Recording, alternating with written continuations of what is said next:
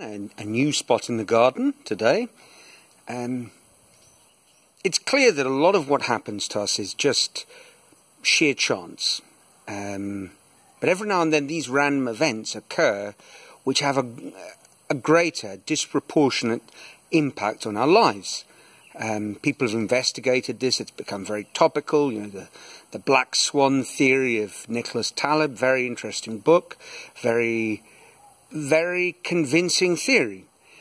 What I want to talk about today is how sometimes these chance encounters, these chance events, affect us in perhaps a more subtle way that we only realize much later in life. I want to tell you about my road to Damascus moment, except it wasn't a road to Damascus, it was a train to Pretoria. It goes like this.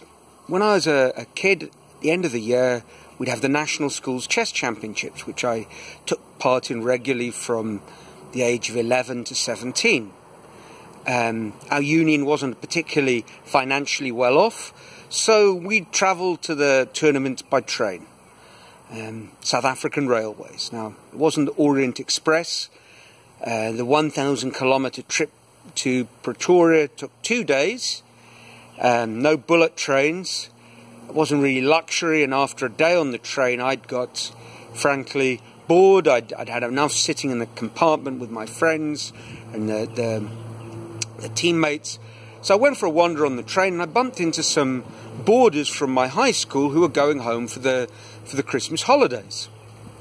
We got chatting and I lost track of time, as those who know me well is quite common. And eventually we arrived in Johannesburg, which I thought was the city just before Pretoria. Certainly is on the map. I went out onto the platform looking for my carriage. I went up, I went down. Panic started to well up. It was nowhere to be found. Now, it's one thing losing your car keys. It's another thing losing a train carriage. It turns out that at Germiston, the train had split in half. One half went to Joburg and one half went on to Pretoria. So there I was, a few rand in my pocket, didn't know anyone in Johannesburg that I could think of at the time, 15 years old, and I'd lost my train. I dashed off to the ticket office. I thought, well, maybe I can buy a ticket, and I had just enough money, with a few cents left over, to buy a ticket to Pretoria. It was leaving any moment, so I sprinted, found the platform, asked for directions, leapt onto the train, adrenaline rush, and off we went. Now, again, I was relying on my somewhat patchy knowledge of geography and train transport, and I had this idea that Pretoria was quite close to Joburg, and it was I'd probably be there if I was in a car in half an hour, so I gave myself an hour on the train.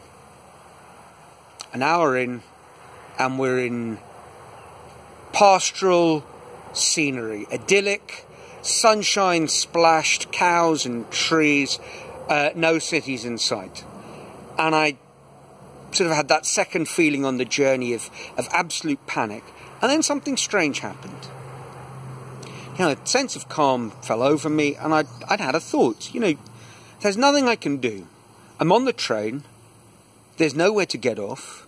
I might as well just enjoy the ride.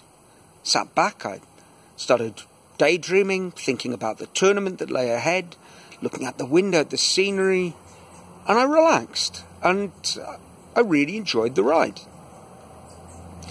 It turns out that the train doesn't go from Johannesburg to Pretoria.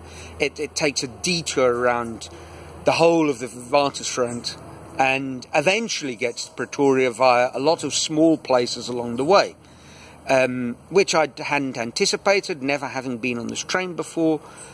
And a few hours in, we arrived in Pretoria.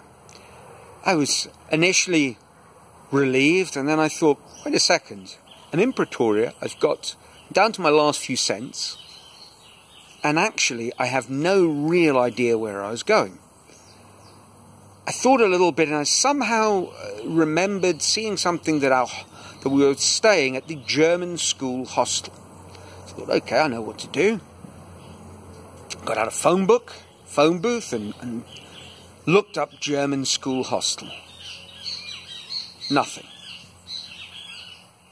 Not a German school hostel in sight. And at that point I thought, well, you know, I'm 15. There's no point panicking.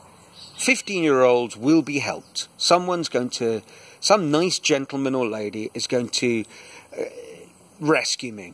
But probably I need to announce myself. So I found an information booth, went up to the guy and told him my story. I'd lost my train in Johannesburg.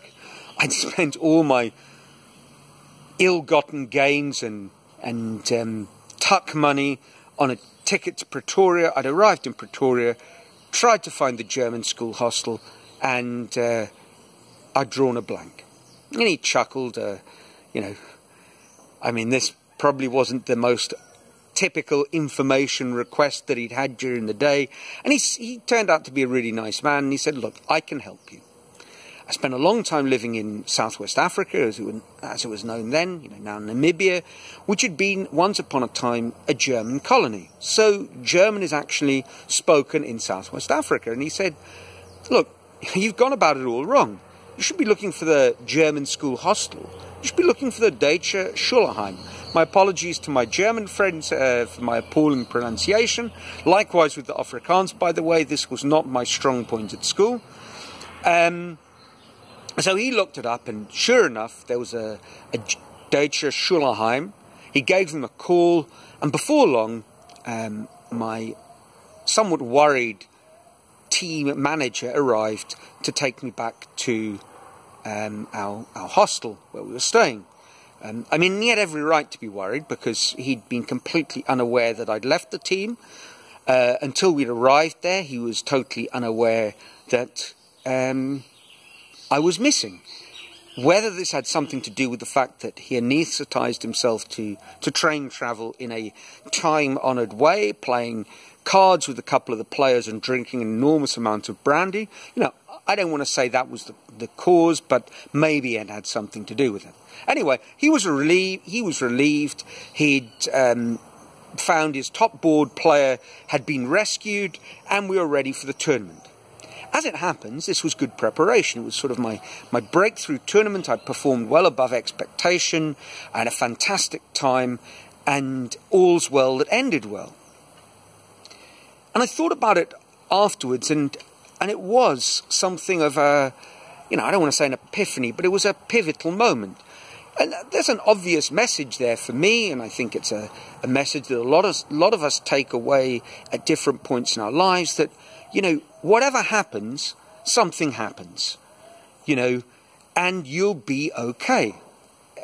Except for the moments when you aren't, those truly terrible moments, and then you'll deal with those as best you can. Now, that's the obvious takeaway, but I thought about it, and I've realised it affected me on a more subtle but profound level. After school and university, I started travelling. I went to the UK. From the UK, I ended up in Peru. From Peru, I moved to Brazil, and here I am now, tucked away in the northeast of Brazil, in the most unlikely of places. Certainly unpredictable, given, everything that you might have known about my, childhood and university days. How much of that is down to the sort of successful outcome on that one moment? Because all my travel since then has been done in a way in which I've done some sort of background reading and research, procrastinated, well, I do that, left it to the last minute, and then just rolled the dice, and, where the chips fall, that's where I'm going to end up, and it'll be okay. And I think it's been, pretty much my modus operandi ever since school. And a question struck me when I was thinking about, thinking about this little chat. If that trip had gone horribly wrong, if people had, shouted at me, if no one had come to help me, if the tournament had been a disaster, and everyone had said afterwards, well, you know, it's your own damn fault. Plan things a little bit better in future, and it won't turn out badly. You know, if something had gone dreadfully wrong, would I have carried on taking that approach to decision making? And I don't think I would. And I'm kind of struck with the idea that, you know, this is certainly true for me, but, you know, how many of us, if we really trace it back to a pivotal moment when we were growing up, some kind of chance event that could have gone, you know, could have turned left instead of right. You know, the sort of two roads diverged in a wood, but it's not, you know, I took the left road or the right road or whatever Robert Frost said. You know, if it wasn't your choice, but if it was just, you know, how the cards played out, and it had absolutely nothing to do with you. And that's what made all the difference. You know, and someone else chose to take a cavalier approach and just spiraled downwards. I took a cavalier approach and, you know, I've lived a fantastically lucky, fortunate life ever since. And how much of that luck and good fortune is just because I have faith in it, because of that one lucky turn of events you know, when I was 15. I don't know. I'd be interested to hear if you've had some sort of pivotal moment in your life that you think made all the difference and was just blind luck when it comes down to it. You know, if you have, tell me about it in the comments below. And if not, until the next time. Ciao.